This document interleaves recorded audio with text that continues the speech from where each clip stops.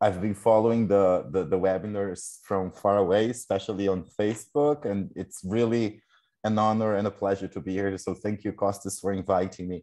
So what I've planned today is to share with you a bit of my current research, in which I investigate the transnational circulation of certain tropes and ideas and discourses that are against the concept of the feminist concept of gender. So I'll be discussing these tropes, ideas, and discourses in terms of registering and registerment. So although the research I'm sharing with you today is not ethnographic per se, I guess you could classify it as a kind of ethnography of texts or ethnography of an idea. So I've prepared a text that I'll read for you, and then please feel free to make any questions or comments. Any criticism is really welcome at this stage of the research. So since the dawn of the 21st century, feminist and queer vocabulary has gradually entered the public and institutional discourses in various parts of Europe and the Americas. The legalization of same-sex marriages, policies against gender-based and homophobic violence, laws prohibiting discrimination against sexual minorities in employment, housing, schooling, and healthcare, the depathologization of homosexuality and trans identities have confronted discriminatory sexual orders and exclusionary discourses. As feminist and queer demands reached the public sphere, opposition followed in their wake. Albeit not new, mobilizations against gender equality and sexual diversity have recently gained political traction globally, despite their hyperbolic modes of action and conspiracist rhetoric. And examples abound. In 2013, for example, shirtless men organized, demonstrated against the legalization of same-sex marriage, adoption, and co-parenting in France. The performative power of silent assemblies has also been hijacked by far-right groups. In Italy, Slovenia, and France, for example, self-identified guardians of good morals, variously called as Sentinelle di Piedi and Les Sentinelles, which means standing sentinels, have publicly demonstrated their dissatisfaction with equal marriage and reproductive health laws by doing silent readings in public squares. While in Brazil for a lecture on democracy and populism, Judith Butler in 2017, Judith Butler was met by a horde of protesters who staged a medieval witch hunt against gender, as you can see in this video.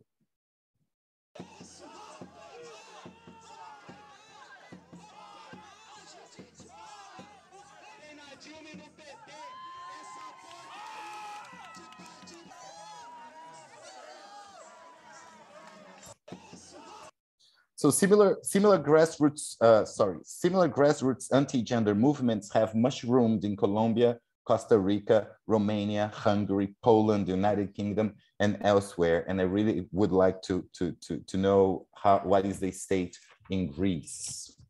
So, but we can talk about that later. Powerful institutions have also started incorporating progressive semiosis to advance conservative agendas. The Vatican is a case in point.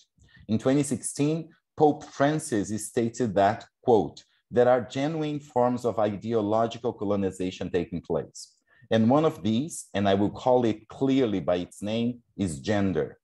Today, children are taught in school that everyone can choose his or her sex, end quote.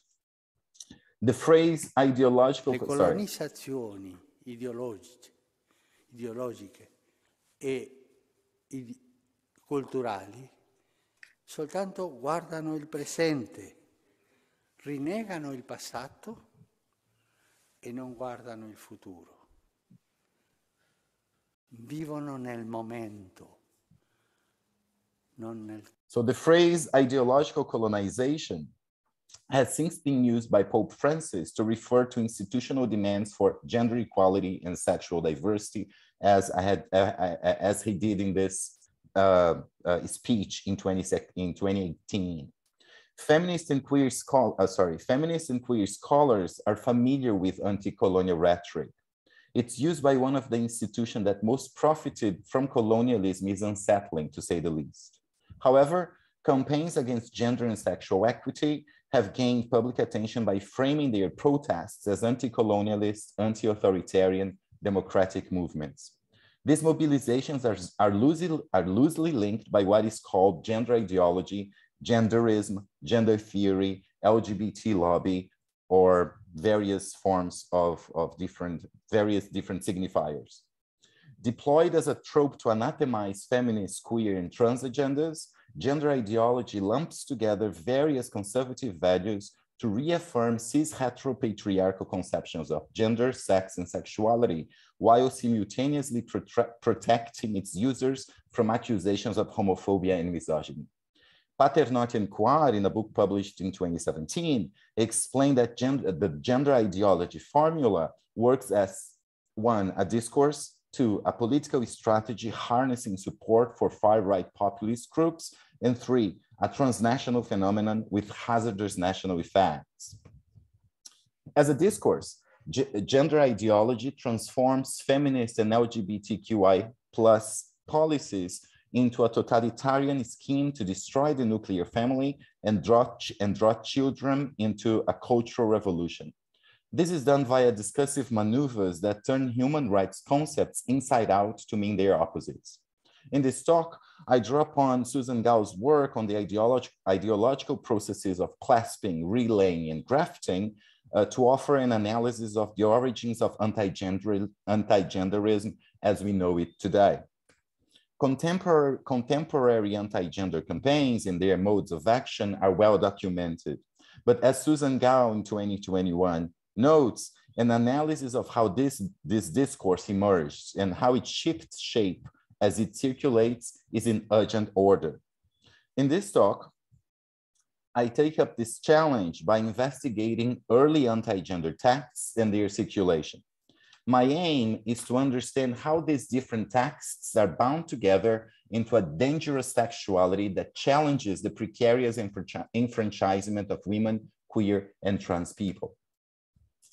Gender ideology, the formula gender ideology, has been variously identified as an empty or floating signifier, a rhetorical device, a specter, a discursive field of action, and a caricatural assemblage of rhetorical tropes by Bernini in 2020. This conceptual diversity testifies to its elusiveness and political pliability as a signifier. Anything that runs counter to cis-heteronormative views of the social world may become its signified. Acolytes of this view use the language of human rights and the democratic tenets of the free circulation of ideas and non-discrimination to justify their opposition to gender equality and sexual freedom, and to embed religious morals within politics and policymaking.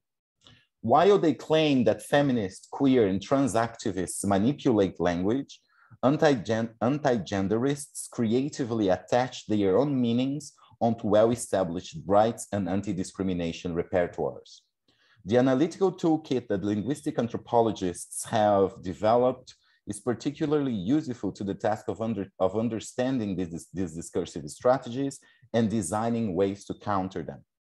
To this end, I propose that antigenderism functions as a register, namely a conventionalized aggregate of co-occurring texts and expressive forms, of which gender ideology is the most famous shibboleth. Asif Aga in 2007 explains that, and I quote, registers are cultural modes of action that link diverse behavioral signs to enactable effects, including persona, interpersonal relationships, and types of conduct, end quote. Registers emerge over time from activities in which, and I quote, forms and values become differentiable from the rest of the language, namely recognizable as distinct links to typifiable social persona and practices for a given population of speakers, and I end quote, Aga, and that's a quote from Aga.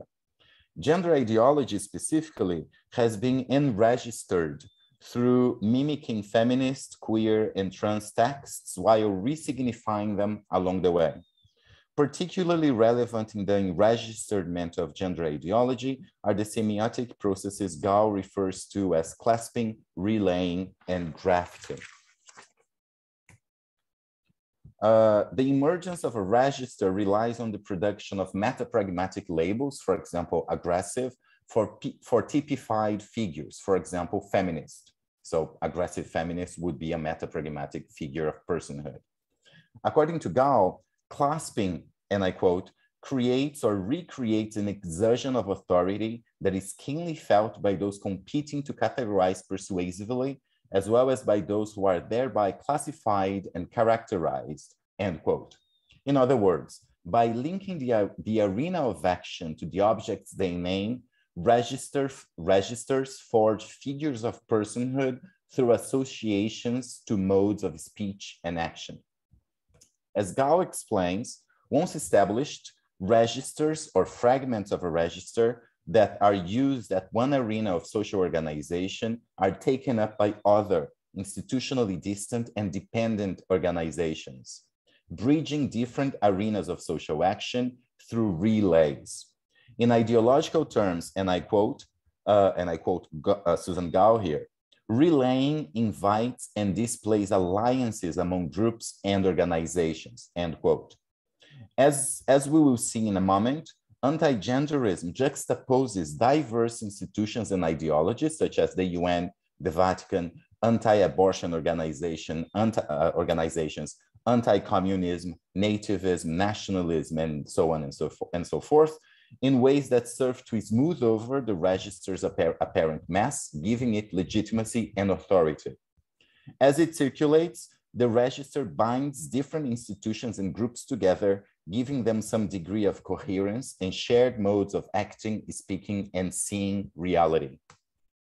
Central to these modes is the way anti-genderists refashion language from institutions and groups they disparage through graffitings. According to Susan Gall, graffiting is an ideological maneuver that, and I quote, draws on or attempts to ride and sometimes transform the social cultural authority established by already existing and highly legitimated institutions and their discourses, end quote. Transformations in the register's indexical field derive from implants that piggyback on the authority of texts and institutions the register opposes. A case in point is precisely the phrase gender ideology, which uses words from feminism and Marxism to counter gender equality and the political left. In this formula, gender ideology, which is different from the feminist understanding of gender ideology, that's why it always appears in quotation marks, ideology is used in the most Marxist fashion to refer to distortions of a biological God-driven reality advanced by an intellectual elite.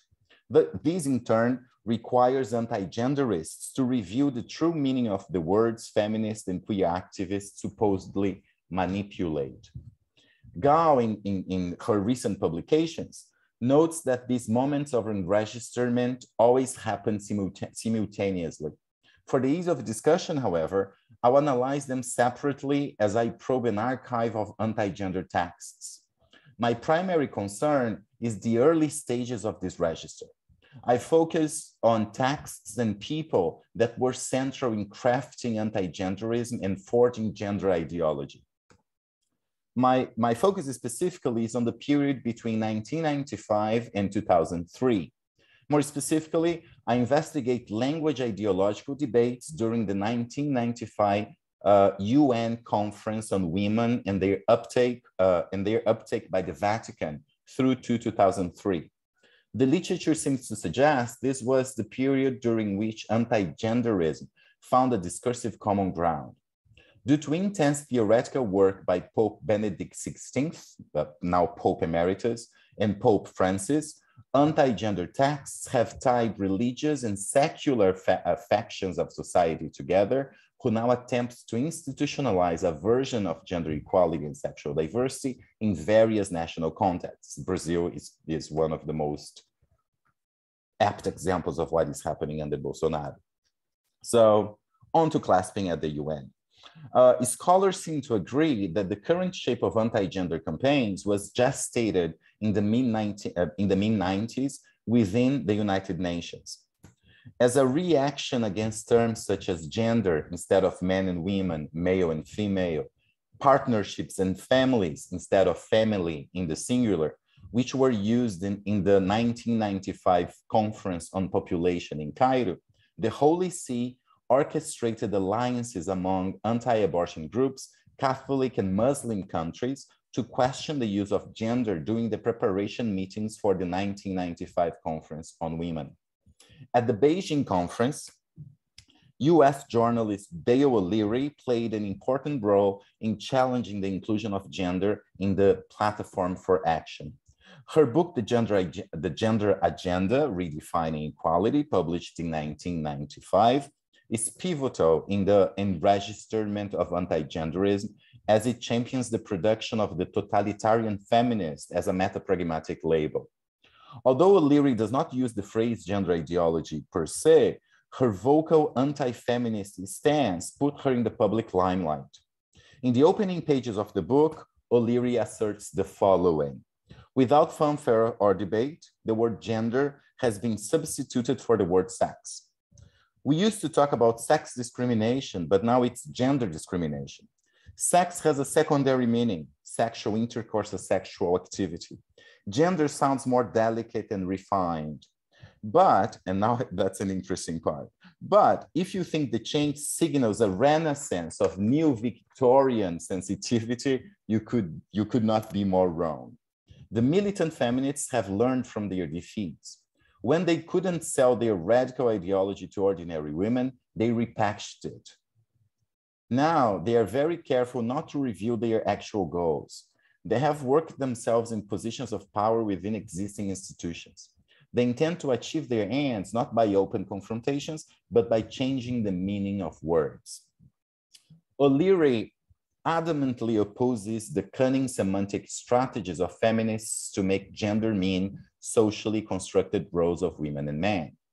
According to her, this kind of semantic repackaging is a way to advance the destruction of natural and biological differences. This in turn would lead to the decay of the heterosexual family, tolerance of homosexuality, and the depopulation of the world. Her tone is always very alarmist and conspiracist, a style embraced by anti-gender groups today that seems to work as a type of prosody to their register. By depicting feminists as distorting reality with concepts that disguise their true intentions, Dale O'Leary projects a way of speaking onto the group and thus forges a meta-pragmatic label. Not only do feminists speak a language of their own, but they use it in violent ways to further their objectives. According to O'Leary, this is so because, and I quote, feminism, I'm quoting Dale O'Leary here, because feminism is a giant rationalization created by hurt women to justify their anger, grudges, and self-destructive behavior, end quote. This conundrum over the semantics of the word gender laid bare political and epistemological conflicts at the UN. In this context, O'Leary's anti-feminist writings prepared the ground for the anti-gender register as it is deployed today.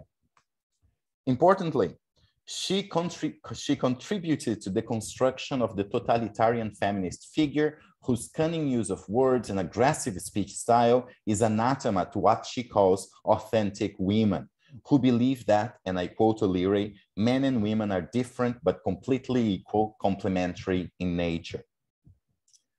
While the pro-family anti-feminist forces orchestrated by the Holy See wanted gender to be unequivocally defined as male and female, the two sexes of the human being, and that's what O'Leary says, feminists and other progressive delegates strive to keep the broad definition as it was well known and had been used in UN documents before the Conference on Women in Beijing. After much deliberation, the contact group created to propose a definition announced that, and I quote, in the context of the platform for action, the commonly understood meaning of the word gender refers to the socially constructed roles played and expected of men in society, as well as the responsibilities and opportunities of men and women arising from these roles, end quote. For O'Leary, and she states that clearly in the book, for O'Leary and her accomplices, this is a non-definition. In any case, gender was kept in the Beijing Platform for Action, which later played an important role in gender mainstreaming. Keeping the term in a UN document, however, motivated an even stronger offensive from the Vatican. And now I move on to relaying discursive fields of action. Defeated in Beijing, the Vatican and its anti-feminist forces did not rest their case. The authoritarian feminist caricature O'Leary had breathed life into is still needed to be made a more solid and credible figure. By the time the Beijing conference took place, the Vatican was very familiar with this discursive strategy, which was instrumental in its refashioning of its dogmas about the role of women in society and in the church. This familiarity with anti-feminist rhetoric prepared the ground for relays motivated by the Vatican's interest in countering secularism. And I'm sorry if you have nightmares later this evening. I didn't really want to spoil your evening with these images, but well, anyway, we need to know these people. So Pius XII in 1950 made an opposition between true and false women's emancipation. Paul VI in 1965 produced the cleavage between authentic and intemperate feminism. John Paul II, especially in 1995, made a call for, and I quote, for a new feminism that acknowledges and affirms the true genius of women in every aspect of life and society and promotes women's dignity, and I end quote. And Benedict XVI's call to counter the idea, and I quote, ideology of women's empowerment by recognizing biological determinism have played an important role in masking the Vatican's view of women's subordination to men. The discourse of equal in dignity but different and complementary nature relays distinct arenas of action, namely theology and biology. This relay was particularly bolstered by John Paul II in 146 general assemblies and was elaborated in apostolic letters to the role of, about the role of women and families within the church. So John Paul II was really invested in fighting feminism and the changes that feminism produces. Benedict XVI's anthropology, what he calls anthropology, referring to the nature of the human person, also served to parallel theology and biology in a coherent discourse. In this discourse, and I quote Sara Garbagnoli here, theology and natural sciences are understood as two different languages that express the same meaning. The precepts of natural law defining the structure of reality as created by God and none by human beings through the faculty of the reason, end quote. In this scenario, the first record of at least the first record I could find. So the first record of the phrase gender ideology seems to be Monseigneur Michel Souillan's book, L'Évangile face au désordre mondial, which means the gospel in the face of world disorder, published in 1997, the same year that the gender agenda was published. In this book, Souillan describes gender ideology, which he also calls idéologie de la mort, ideology of death, in this quote. In this new Marxist dialectic, women will control their fertility. Its final objective is to abolish every single class distinction and all differences between men and women. This gender ideology combines thus themes from the socialist ideology in its Marxist rendition with the liberal ideology in its neo-Malthusian form, end quote. Obvious in this definition, obvious in Shuyan's portrayal is the misrepresentation of feminist theory, a rhetorical maneuver that has become a stronghold of anti-gender register. According to Shuyan's, and I quote, "It is unacceptable that the UN and its agencies, it's unacceptable that the UN and its agencies, active accomplices of this ideological dictatorship, take sides with a minority of radical feminists of dubious representativeness against the immense majority of people of good judgment." Shuyan's depiction of gender ideology provides the register with important discursive tools that are constantly revived in one form or another in anti-gender demonstrations across the globe today. First, its conspiracist content and its nationalist frame portray gender equality and sexual diversity as a foreign threat to the authenticity of a given nation. Second, the juxtaposition of feminism to Marxism, socialism, and the specter of dictatorship depicts gender ideology as an anti-democratic plot to revive communist ideals. As such, gender ideology provides a vocabulary that contains sparks of anti-communist and anti-colonialist texts, relaying apparently incompatible arenas of action and binding them into a coherent textuality whose aim is to block legal and social reforms. In an obvious response to the Beijing platform of action, I know I'm sorry about these pictures. I'm sure you're going to have some nightmares with this man, but anyway. In an obvious response to the Beijing platform for action, Cardinal Alfonso Lopes Trujillo, this one, then prefect for the Council of the Family, headed the production of the ecclesiastical document Familia, Matrimonio e Unioni di Facto, which means family, marriage, and de facto unions. According to this text, gender ideology, in Italian, teoria del gender, using the English word, threatens, and I quote, the foundations of the family and other interpersonal relations, since it promotes the gradual cultural and human disorganization of matrimony by and I end quote, by classifying as family all kinds of consensual unions and by justifying any sexual attitude, including homosexuality, end quote. In Italy, as well as other countries such as Hungary, Poland, Romania, the use of the English word instead of a correlating the national language has become a strategy to frame gender equality and sexual diversity as colonial impositions that run counter to native gendered regimes.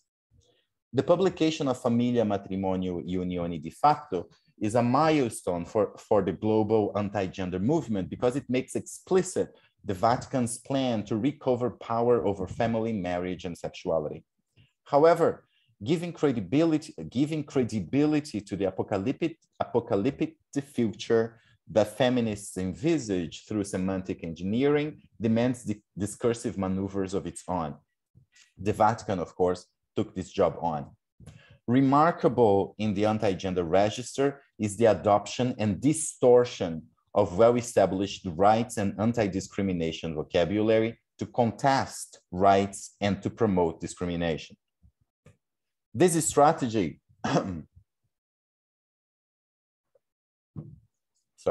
this strategy has been enhanced by the Vatican in this book, The Lexicon, Ambiguous and Debatable Terms Regarding Family Life and Ethical Questions. Published in 2003, and translated into several languages, it may be considered the anti-gender dictionary, providing the register a violent vocabulary and a twisted semantics by using antonyms as the real meaning of progressive words. And then I'll use the lexicon to study the graftings and the way that the anti-gender movements turn words inside out. Triggered by O'Leary's argument that feminists manipulate language, the lexicon, a text of 1,000 pages written by more than 70 Catholic experts on bioethics, psychoanalysis, sexuality, and law, is rife with terms that we know very well. Take, for instance, this quote. which comes from the preface of the lexicon. Who is not opposed to all forms of discrimination? This seems to derive from respect for human rights. However, in the name of non-discrimination, bills are introduced for de facto unions and for those between homosexuals and lesbians, even with the possibility of adopting children. In his preface to the lexicon, Cardinal Trujillo lets us glimpse the main underlying textual strategy of the whole book, actually. The use of well-established rights and anti-discrimination talk to advance a discriminatory view of women's empowerment and sexual diversity. The Vatican uses the lexicon to design two important discursive resources for the anti-gender register. First, through relays, it approximates religion to science, which gives legitimacy to its view of sexual orders as transcendent and immutable. Trujillo affirms that the lexicon, and I quote, is published in accord with technical and lexicographical criteria, end quote. Any serious lexicographer, however, would question the book's scientific validity. All the chapters offer the author's interpretation of the words within Catholic theology and are not based on any empirical observation of the lexicon of a language, thus disguising ideological content through scientific jargon. Another semiotic strategy used in the lexicon involves an ideological move in which, and I quote Susan Gao here, an ideological move in which linguistic, social, and material practices that are indexical of existing authoritative personnel and organization provide the authority for the graffitings or practices added to them from another area. Yeah, I end quote. In other words, through graffitings, registered users may co-opt texts from other registers and thus invert their indexical field while riding on the authority of the people or organizations they disparage. In this talk, I offer just a glimpse of how the lexicon hijacks rights and non-discrimination talk to question rights and promote discrimination. A case in point is the entry on homosexuality and homophobia by Tony Anatrella, a priest and psychotherapist infamous for his opposition to gay rights in France. According to him, and I quote, homosexuality represents a serious psychological handicap in sexual growth, end quote. Despite this, homosexual groups constitute, according to Anatrella, an active minority that becomes dominant without being the majority through intimidation rather than dialogue. An index of this domination is the use of language to make, according to him, to make heterosexuals feel guilty and to prevent debate. Anatrella argues that the concept of a homophobia was invented by activists as a linguistic device to manipulate history, law, and democracy, and to, and I quote, and to make us believe that those who choose this lifestyle, meaning homosexuality, are constantly threatened in such a way that anyone who thinks homosexuality poses a social problem is stigmatized. After all, according to Anatrella, there is nothing discriminatory, and I'm quoting, there is nothing discriminatory in saying that only men and women can marry and become parents, end quote. In a cunning rhetorical reversal, Anatrella explains that this kind of harassment promoted by homosexuals, and I quote, goes back to a primary fantasy which they depend upon, heterophobia, the fear of the other sex, of the stranger to one sex. And as far as I can tell, the lexicon is the first instance, the first record of the use of heterophobia, the word heterophobia, in an institutional document. Sorry.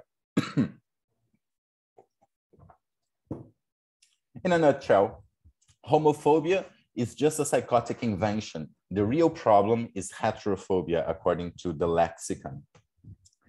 Co-opting rights and non-discrimination register grants anti-genderism and gender ideology the discursive and institutional authority such vocabulary has acquired over the years, while simultaneously inverting its semantics.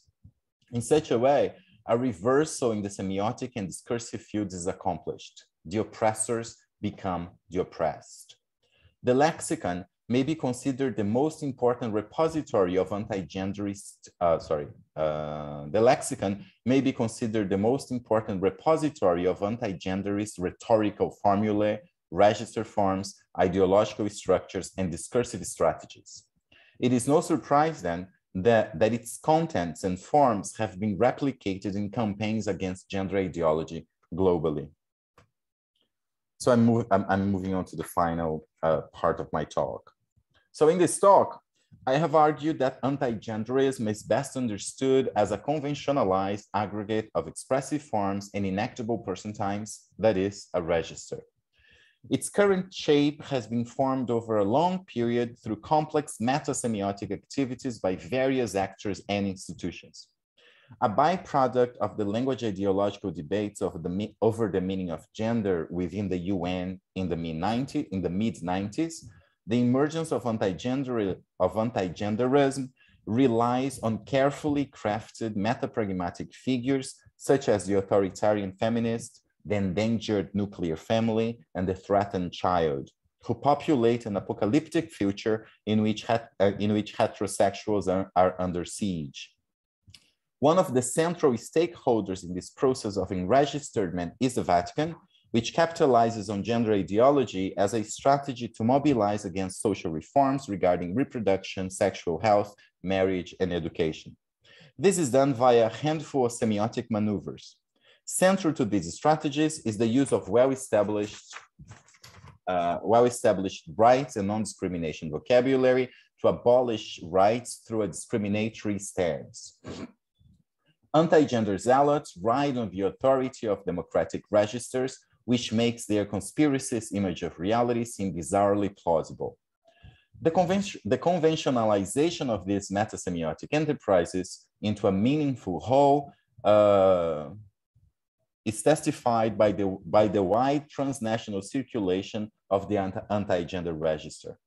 Until roughly 2010, the formula gender ideology and other shibboleths of antigenderism were only used within inner circles of the church, such as in ecclesiastical documents and Catholic newspapers.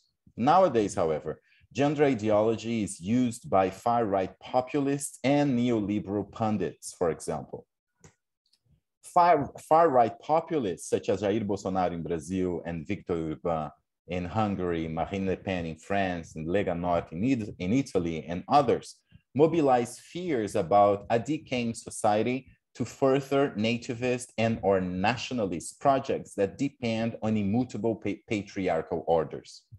Neoliberal pundits use the meta-pragmatic figures of the endangered family and the threatened child to extract the family from the state's purview, privatizing its every need. It is no surprise then that the outbreak of the anti-gender register in many national contexts tends to follow public discussions of equal marriage laws, reproductive rights, and non-discriminatory school curricula that may challenge the hegemony of heterosexual familial relations within the state. Once the anti-gender register finds its way into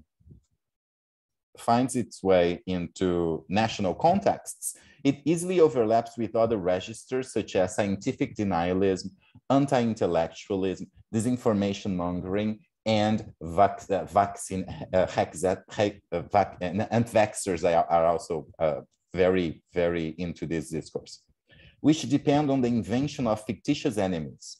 These register crossovers offer open terrain for the entrenchment of cis-heteropatriarchal regimes. Attending to how inchoate texts have been conventionalized and turned into a cohesive whole that has been amassing political power in several countries is an important endeavor to resist the register's institutionalization into exclusionary policies.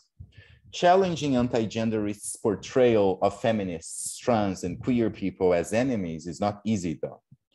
The analytical toolkit for closed textual analysis that social linguists and discourse analysts have developed should prove useful in fortifying ways of counteraction that challenge the textuality, upholding antigenderism and its performative power.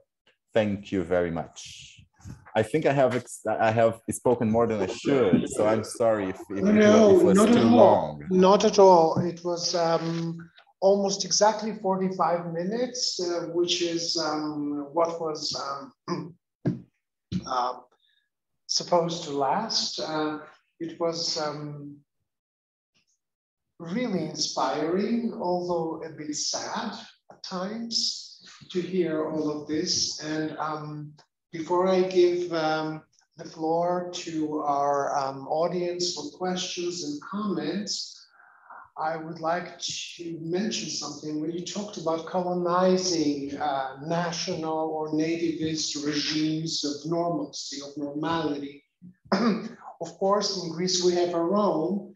And I had a chance to see how hot an issue that was during the 2001 through 2009 gay pride parades in Belgrade, where a part of the local right-wing political and other elites were discussing about, were basically raving about how new wars were introduced in Serbia as if the issue of homosexuality was an issue that was introduced with gay parades and not the results of people claiming for rights, regardless of whether we are pro, con, or indifferent towards pride parades, which then made the very parade a very big issue,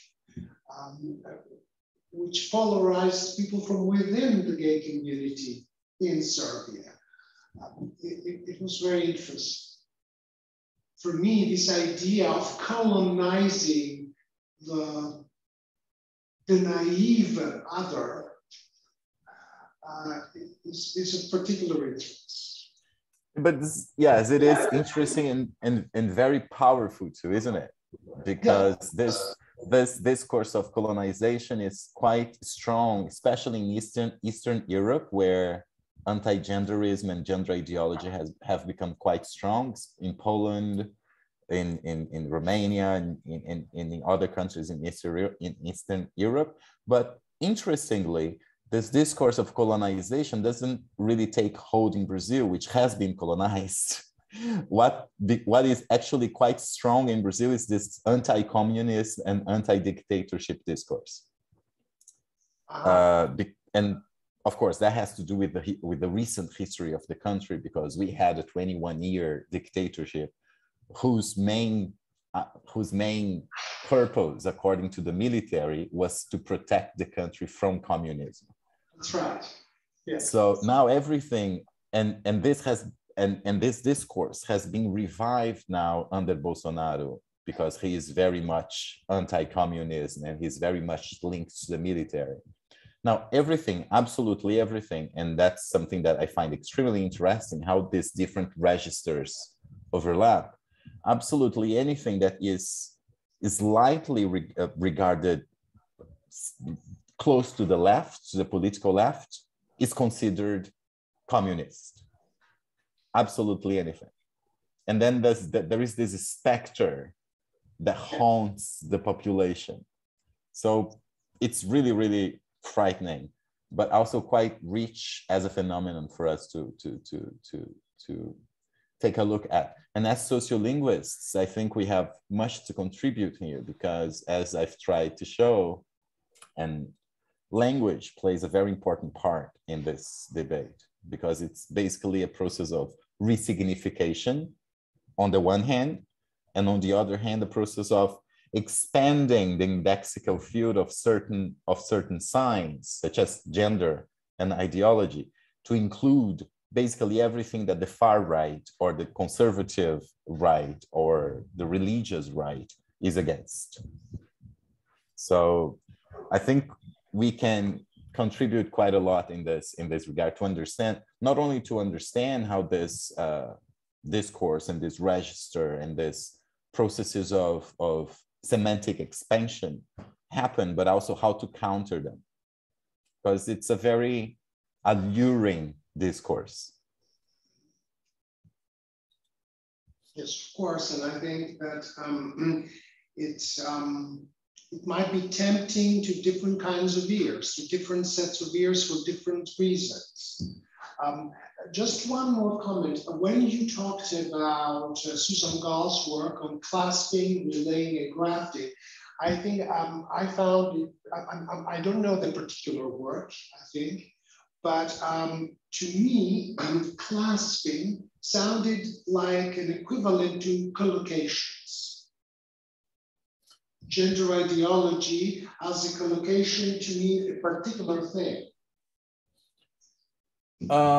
It taps on that, but it's a little bit broader in my understanding, because what she refers to clasping is not necessarily a collocation of words like gender plus ideology, but a collocation of a figure and a way of speaking, right, and a way of acting.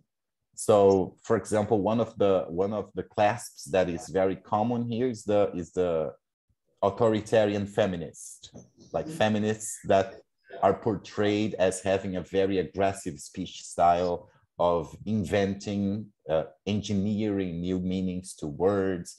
So it has to do with collocations in the sense that it puts two things together, two areas or two people or two words together, but it is a bit broader in terms of semiotics, I guess. Absolutely. I think the way you presented it, I mean, it begins with domains that are being connected, but then in the end, I had exactly authoritarian feminist in mind, which in the end, at the end of the day, you cannot even use descriptively because it is colonized by this specific discourse.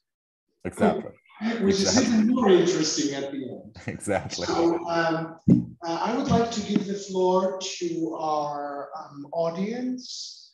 I have promoted many of you to panelists, so you should be able, almost all of you, so you should be able to actually talk if you want. Not only phrase your questions in chat form, which you absolutely can. There is also the Q&A section, which I think nobody has typed anything in. Is there anybody in our audience here or our audience online who would like to ask a question or make a comment? Oh, yes, it's... Γεια σου Σταύρο, καλησπέρα. Σταύρος Ασημακόπουλος. Καλησπέρα, hello. I'm not entirely sure whether I've become a panelist, but it's probably because I'm on my mobile. You probably have, because you're able to talk without being given extra rights. So go ahead, please. We can hear you. No, I mean, this is really fascinating. I mean, it will take me a bit of time to digest all this information, because it's really, you know, it's quite new to me as well. I just felt that this is like as a way of approaching, you know, meaning more generally. I think that this is highly generalizable, and I'm starting to think. I mean, while we were talking, I mean, I'm also quite into LGBTIQ matters and transgender issues and things like that. But at the same time, I'm also working a lot on migration, and it seems to me that the same semantic change occurs when it comes to referring to, I don't know, refugees, to any sort of minority or so-called, you know, conceived minority population. And I'm pretty sure that this line of investigation could apply, you know, much more generally, you know, to other populations as well. I mean, so yeah, thanks for the inspiration. I mean, I don't have a question per se. Thank you. Thank you. Thank you. Thank you. Now that you mentioned trans, this is something that interests me quite a lot. Like, this discourse, and this is something that I haven't touched upon in this talk, but it's something that has been in the back of my mind to look into in more detail. What is particularly striking more recently is that this anti-gender discourse and register has been used by feminists. Yes. Gender critical feminists, or also known as trans-exclusionary radical feminists. Yep. And that's quite worrying, isn't it? Because those are people who should be progressive, but then they are getting very close. It's also a kind of clasp, actually a kind of relay. So groups of feminists who are against the concept of gender, which is something odd, at least, are getting quite close to far-right groups who oppose most of the things feminists fight for, such as reproductive rights. Yeah, but so I think yeah, absolutely. I mean, at the same time, I think it's also, you know, it all depends on the frame of reference of someone. I mean, you know, I'm thinking of like concepts like, I don't know, homonationalism and things like that, that, you know, it's all relative to what it is that you're trying to argue at the end of the day, right? I mean, and to a certain extent, you know, we are all, when you're dealing with critical studies and all this stuff, I mean, you're trying to convince people. So yeah, I'm not entirely sure how it would fit the picture, but I find it, you know, I think that there's a lot going on there. So yeah, thank you. I mean, thank you. I should probably stop. Thanks. We have a comment or question here from my colleague in the room with us. Yes, it's after the comment made by the previous speaker who referred to the question of refugees, and I was thinking while hearing you that the same scheme that you the same model that you presented, in the sense that you have this discourse claiming it being a discourse on rights in order to say that there's part, you know, feminists and all that should not have so many rights, but they develop their argument by reference to rights.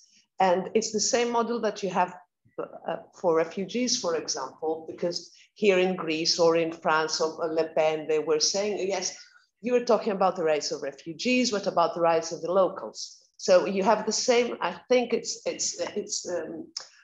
how do you say, a scheme, a way of arguing that is quite similar, that they appropriate the discourse on rights, but not in the sense that we should expand rights, but, you know, there's an opposition. Rights, specific rights to specific groups. Yes, yes. And the first is that, and the second is, είναι νεολογισμός στα ελληνικά ο δικαιωματισμός.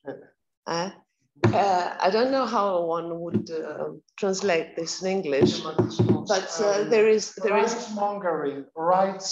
There is even, because you know, things that you may have in Hungary or other places that you have referred to. You also have here in Greece from our members of the current government who, for example, Bogdanos develops a discourse that's quite close to the one you presented against gender and all that. And at the same time, there's this word that they have forged, which is the word δικαιωματισμός, and οι δικαιωματιστές, the proponents of rights or the discourse of rights, we've had enough of them. The thing is that we've had enough of this thing on rights. So thank you very much. It was just to add some things like that. Thank you. Thank you. You touch upon two important things that I guess are, first, the issue of rights. And I actually come to think that what is behind, not necessarily behind, but what undergirds this anti-genderism discourse, gender ideology, but also recent discourses about immigrants and other groups, is actually a contestation of rights. What we are witnessing here is that the notion of human rights is up for grabs, right? So these groups, and usually far-right groups, they appropriate words that are already quite authoritative in terms of right, and sometimes restrict the indexical field, but also sometimes expand the indexical field. So what I think would be interesting to take a look at is how exactly this notion of human rights is being put up for grabs and contestation by different groups. For example, Putin has recently given, Vladimir Putin has recently given an interview in which he talks about reverse discrimination, for example. Of course, he talks about gender ideology, but also reverse discrimination, which is something that doesn't really make sense, does it? But people understand discrimination, which is human rights vocabulary. So they can make an association. What is reverse discrimination? Reverse discrimination would be minoritized groups discriminating against majority groups. So what I find fascinating, but also frightening, is how this idea of human rights is being contested and redefined. Thank you. Mariana Tilipaku has a question, and then Eduardo Andres Vieira has a question. This is the order. Mariana, go ahead. Hello, everybody. I'm not feeling very well tonight.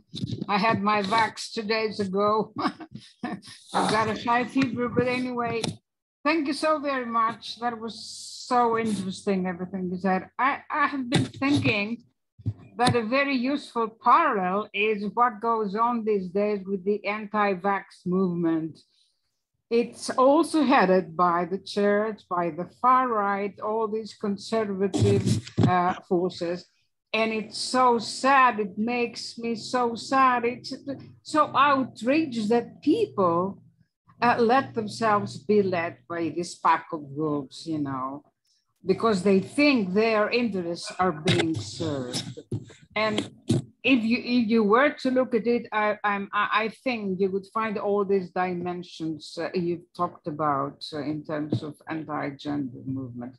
Thank you so very much. Thank you.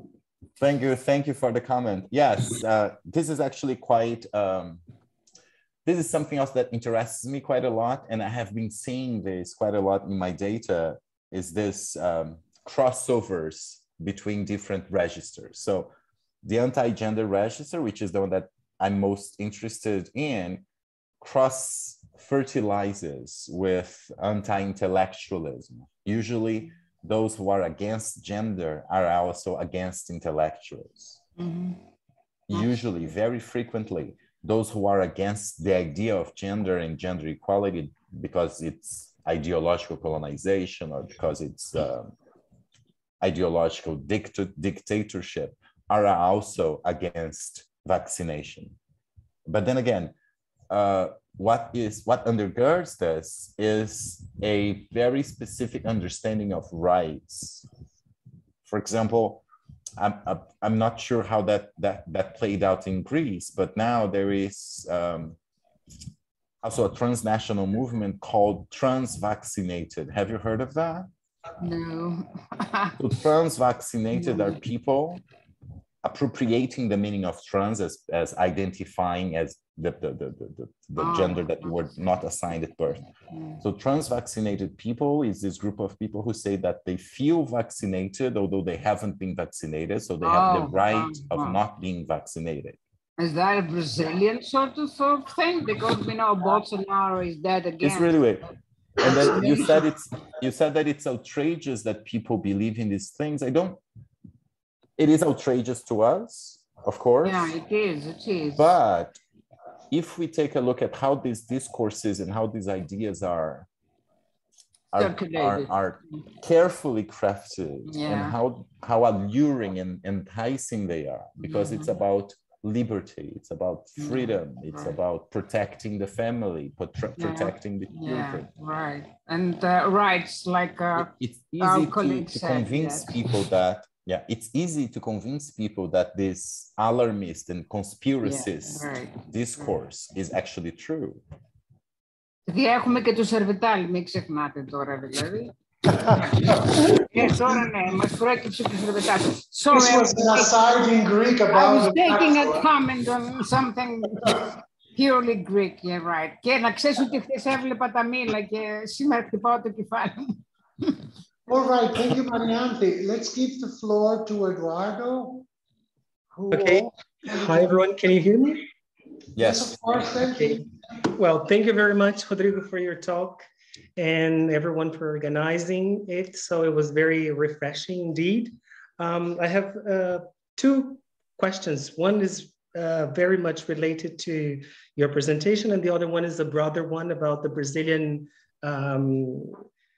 climate when it comes to all that. So the first one is, can we see the image and the discourse of Pope Francis as a form of grafting, since he's been a very controversial figure to both the more conservative church and the LGBTQ communities worldwide, because he has already said things as, okay, we should look at those people, that's his words, right? So we should look to the community and try to include the community. But then later on, he tries to unsay what he has said. So can we see his image and discourse as a sort of grafting? And then the second one is about the Brazilian context.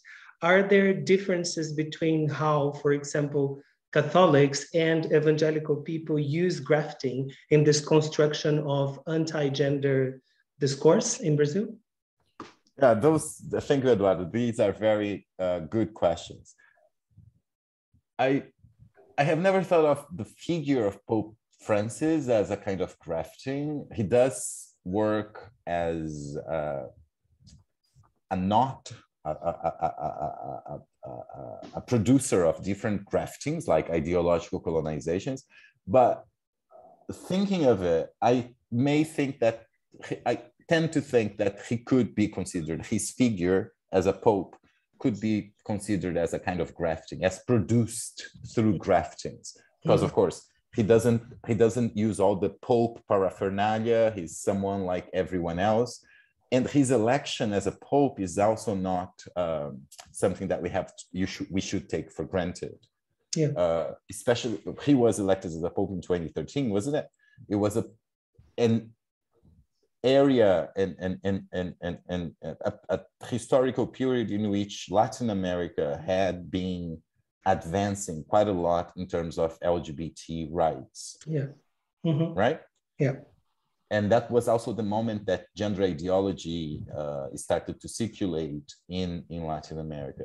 So his election as a pope is not a coincidence. The Vatican needed a Latin American pope.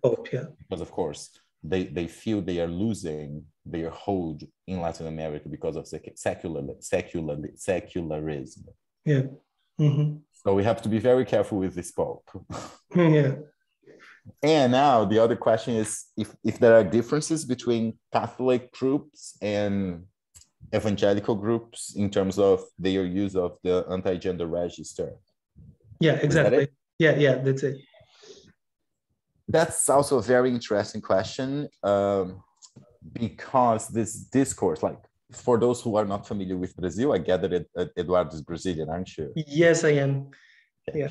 So for those of you in the audience who are not familiar with Brazil or with the Brazilian context, and especially in terms of religion, Brazil has always been a very Catholic country, but the Catholic Church has been losing followers for neo-Pentecostal and evangelical churches, and they have been losing quite a lot of followers.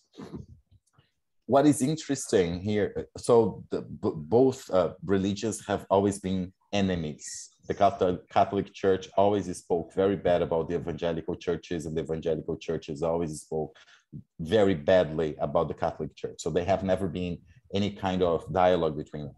However, this register, although it has been championed and created by the Vatican, was easily appropriated by the evangelicals and also secular politicians and institutions. So it allows the production of this unexpected coalitions, in this case between the Catholic Church and the evangelical churches. And what is interesting in Brazil is that the Catholic Church and Catholic politicians, for example, and Catholic institutions, actors, they don't really take center stage in this debate. They work behind the scenes. those who take the center stage are the evangelical churches and priests and pastors and politicians, because they are very vocal about it. Mm-hmm. These people made the idea of gender ideology circulate wildly in Brazil, while the Catholic Church, which served as one of the main propellers of the idea, worked behind the scenes. So the way that they speak about gender ideology and gender equality and sexual diversity is very, very similar, which is also an interesting research topic. Mm-hmm. Did I answer the question, Eduardo? Yeah, 100%. Thank you very much. Thank you. There is some evangelical film. Oh, Marianti, thank you. It's you writing about an evangelical film in the Guatemalan context. That's very interesting. Temblores, Jairo Bustamante, a very interesting film about Guatemala, the coming out of a middle-aged, middle-class man who's been married for several years, has kids, and how he has to undergo gay conversion under the pressure of the family and the church, of course. Thank you. Well, it seems to me that there is a lot of opportunistic coalitions when it comes to discourses of othering. And I do not think that any particular country or state nation holds the reins of this. I think we're all very much accustomed to it in our own national political scenes. We have seen it happening in Greece time and time again. We have seen it happening in the US, even in the last election, not in the last election, in the last but one election, when Hillary Clinton lost to the Trump. It's a very interesting discussion. And I think that it has broader applications and implications. The refugee crisis, the wider set of human rights, be that what they may be, gender rights or rights to employment or other things. And I believe this has been a very fertile discussion. If there is no other question, I think we should say goodbye to Rodrigo, who so graciously gave us his time for today's talk at a time which is probably like 2 in the afternoon, the late afternoon in Brazil, 5 hours apart. I would like to thank all of you, the ones of you who are here in the room and the ones of you who are online, for being with us tonight. Thank you. I would like to thank you all for... Yes, and remind you that our next talk will be on 7th of December. The speaker will be Yannis Androtsopoulos. And the last talk of the semester will be with Tommaso Milani on the 14th of December. So we have another 2 talks before the semester ends. So thank you. That's fantastic. Thank you. Thank you. It was really a pleasure to be here. Thank you, Costas, for inviting me, and thank you, the audience. I know it's quite late in your part of the world, so thank you for staying so late with me. And the questions were really interesting, and then I'll keep thinking about it. Thank you very much. It was really good. Have a good evening. Bye bye. Good night. Bye.